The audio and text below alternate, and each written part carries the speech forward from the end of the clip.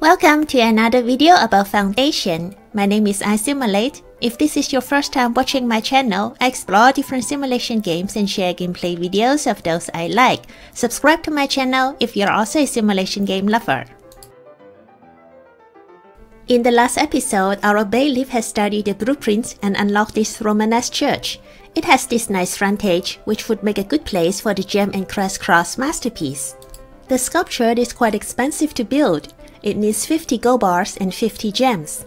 We have been stockpiling gems for a very long time. However, we only managed to find 27 until now. This problem is solved after we have the 4th trade route with Strawberry in place, allowing us to buy gems from them. After we have secured all the required resources, our sculpture workshop can kickstart this project. When we put this sculpture up at the Romanesque church, we take off another achievement. It looks quite nice.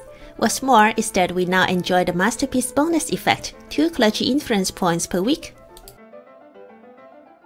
Now that we have found and are ready to mine marble, we can work on our next masterpiece. I have the Knight Statue masterpiece in mind. The sculpture requires 10 marble and 30 gold bars to make. We keep our sculpture workshop busy. Right after the Gem Encrusted Cross, it receives another project. Soon, we take off another achievement. Let's take a close-up shot of this masterpiece. I especially like its bonus effect. Food needs satisfaction now lasts 100% longer. What a relief! With the game's latest update, 2 new buildings were added. They are the Commonwealth's Workshop and the Candle Workshop, unlocked from the Labor and Clergy estates respectively. Commonwealths are made from tools, planks, and iron bars. Candles from wax, iron bars, and tools. Most of these resources are produced in our industrial zone. Therefore, it makes sense to place these 2 workshops in the same area. Wax is made in our monastery's apiary, which also produces honey.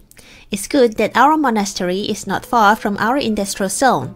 The transporters do not need to travel far to supply the zone with wax. The finished products, commonwealths and candles, can be sold at the goods stores in our own market. We can also sell them to Davenport and Strawberry at a good price, 100 coins each. That makes our financial situation even more comfortable. There are still a couple of masterpieces and achievements to take off.